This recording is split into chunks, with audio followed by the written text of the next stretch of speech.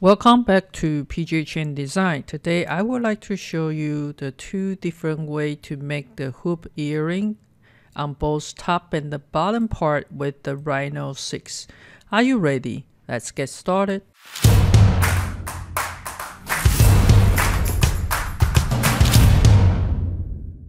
I'm going to start it from the top view, and we are going to draw the circle for the hoop earring size. In this one, I like to make it huge, so let's make it 40, roughly about a little bit about 40 millimeter.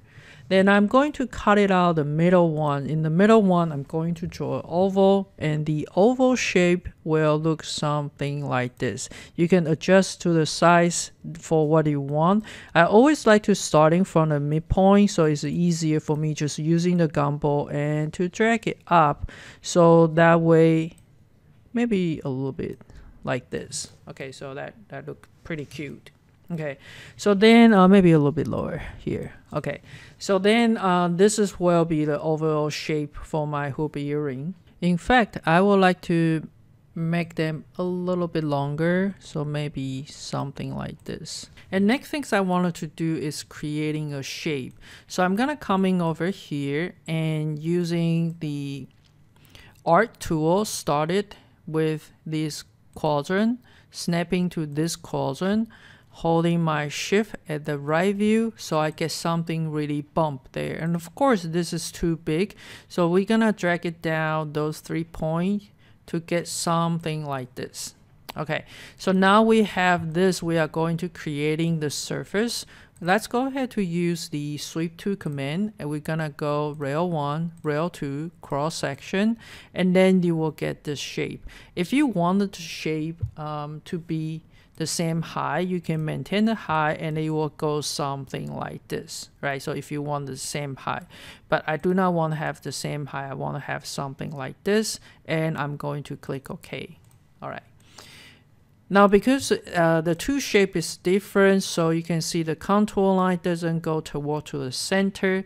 So what I like to do is coming into the top view, and I'm going to draw a line starting from the 0 and holding my shift to snapping into the construction plane, so I get something like this.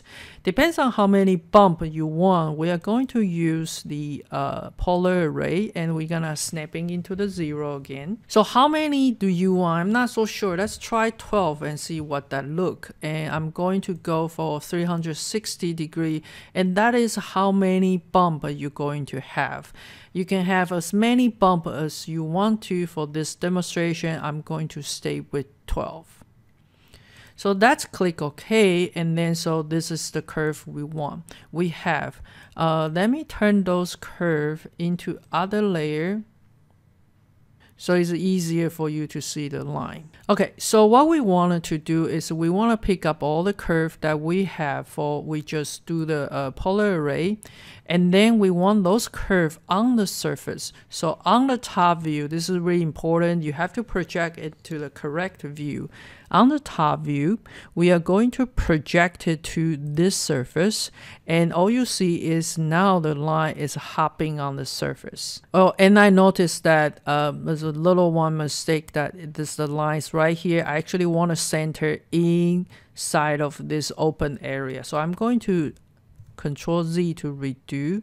Gonna pick up all those curve again. Not this one and not this one. I actually want to move them up a little bit, so it's not breaking. The central point is at the empty space, and then I'm going to have that to project it to this surface. Okay, so now we see is the line on the surface. So I'm going to turn this line into the red color, so easier for you to see. Okay, so you can see that the line is there. So for those lines, let me turn off this surface. You can see the line is there, and we are going to make a bump there.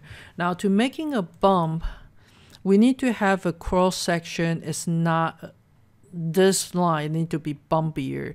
So what I like to do is to draw a curve, and the curve, it can go simply go from here to here and just coming out a little bit. So this is the new curve that we are going to deal with. Then if you like that, you might want to just repeating to do something similar You can eyeball it to get it as a shadow on the top, or do whatever, how bump it, whatever you want. So I'm gonna go do something like this for the rest of them. So this need to be bumpier, this coming up need to be a little bit more bumpier, and this on the bottom is a super bump like this. Okay, all right, so then I'm going to creating a surface. Now since it is symmetrical, so it doesn't have to be doing that all the way to the other side. We can finish the surface and it's just copy there. Right, that's coming into the perspective, and this is what you see there. So we are going to do is do the sweep 2, and you got rail 1, rail 2, and this is the cross section. After the sweep 2, you're going to see this big bump coming into inside of an oval. If you do not want to see that, you might want to recreating a straight line or something flatter so it doesn't bump inside. And we're gonna use the same command to finish the rest of it. But one thing about the sweep 2 is when you try to pick up a curve, you got the option for the curve and or the surface edge. If you want to make sure that it's 100% touch to the other face, the other surface, which we do, we want to pick up the surface edge. And here you don't have other option, you just have the curve, so that's fine. All right, so notice that we are going to have a huge bump right there. It's because we only separate into 12 sections. If we have more section, then we can eliminate the huge bump looking. But let's go ahead to finish that again. We want to pick up the surface edge here. And we're going to continue to finish that with the surface edge here. Pick up the curve here. As you can see, we got a really bumpy right there, and let me show you what I have done earlier. On this one, as you can see, that still have a bump, but because this is a lot more section than the 12, so the bump is not so obviously. But again, so if you wanted to having a less bump, you may want to have a more section. Once you finish that, just go ahead to join everybody. And we want to coming over here and using the mirror command to finish that by mirror to the other side. Make sure you hold the shift so that way it will snap in correctly. I also wanted to mirror that one to the bottom part, and let's go ahead to join them as well. And that's how we finish the bottom part. Now that's coming over here. On the right view, I'm going to create a top part. I'm gonna snapping into somewhere at the 0 on the construction plane, and I'm going to moving this one inside of it. Depends on how big you would like to have for this one. It can be bigger or smaller, and I'm just setting up about this size, roughly close to 18 millimeter. And then we need to make a bump all the way around for our second rail. And let's go ahead to use this commands for the star. Snapping into the center, and the star I want to have a little bit more. Maybe let's try 20 and see how that goes. And depends on how thick you want it, and you're going to bring in something like that. Okay, so with all the point, we can have a fillet on all of them. The quickest command to use is going to be fillet corners, and we can fillet for and I'm going to check the fillet radius, maybe 1.2, and then we will get this really nice wavy all the way symmetrical there. All right, it is for the hoop earring, so I'm going to draw a straight line from the center to here, and another line go from here to here. Basically, we need to cut it out using those two curves to cut it out this curve here. Okay, so we no longer need this one,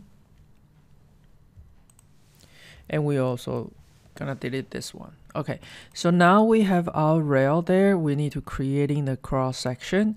So I'm gonna coming over here and use the conic corners rectangle, and I'm going to use the 3 points. So I'm gonna snapping to 0.12 and coming over here for another one roughly about this size.